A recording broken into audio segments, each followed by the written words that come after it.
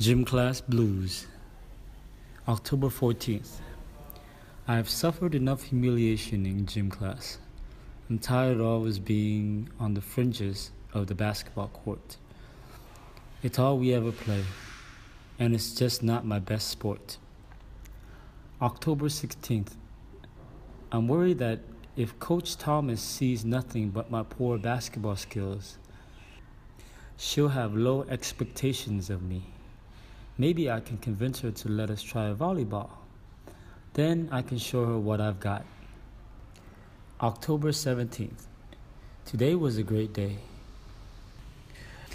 I coaxed 3 other students to talk to Coach Thomas with me. It turns out I'm not the only one who'd like to play a different sport. We explained our concerns to the coach. She saw that we were sincere in wanting to try something new.